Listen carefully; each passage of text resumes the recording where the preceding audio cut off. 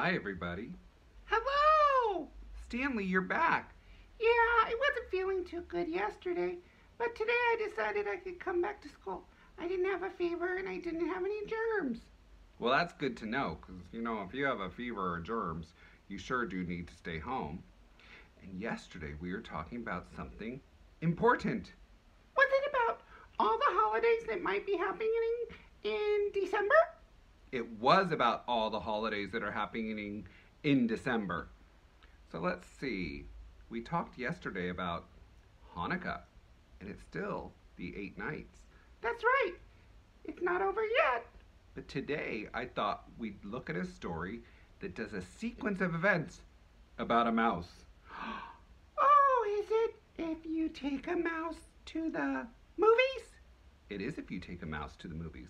So what do you do while I'm reading my story? I have to sit quietly. That's right, Stanley. You sit quietly, and I'll read the story of If You Take a Mouse to the Movies by Laura Numeroff, illustrated by Felicia Bond. Let's find out what happens if you take a mouse to the movies. Ready? Here we go. Here's the title page. If you take a mouse to the movies. If you take a mouse to the movies, he'll ask you for some popcorn. When you give him the popcorn, what do you think he'll want next? He'll want to string it all together. Then he'll want to hang it on a Christmas tree. You'll have to buy him one. On the way home, he'll see a snowman in your neighbor's yard. He'll want to make one of his own. Then he'll need a carrot for a nose. When he's all finished, he'll decide to build a fort. He'll ask you to help him.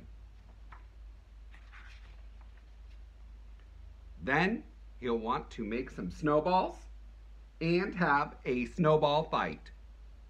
That sounds like fun. Playing outside will make him cold. He'll want to go outside and curl up on the couch. He'll ask you for a blanket. Once he's nice and cozy, he'll want to listen to Christmas carols. You'll have to find some on the radio. He'll probably sing along. The carols will remind him of his Christmas tree, so he'll want to make ornaments. You'll get him some paper and glue. He'll ask you for glitter.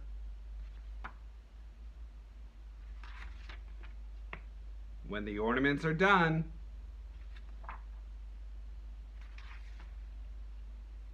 he'll hang them all up.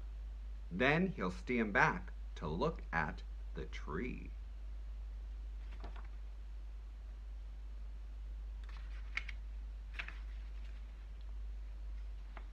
He'll notice his popcorn string is missing.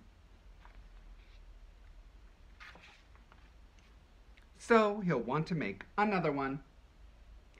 He'll ask you for some popcorn, and chances are, when you give him the popcorn, what do you think he's going to want? Any guesses?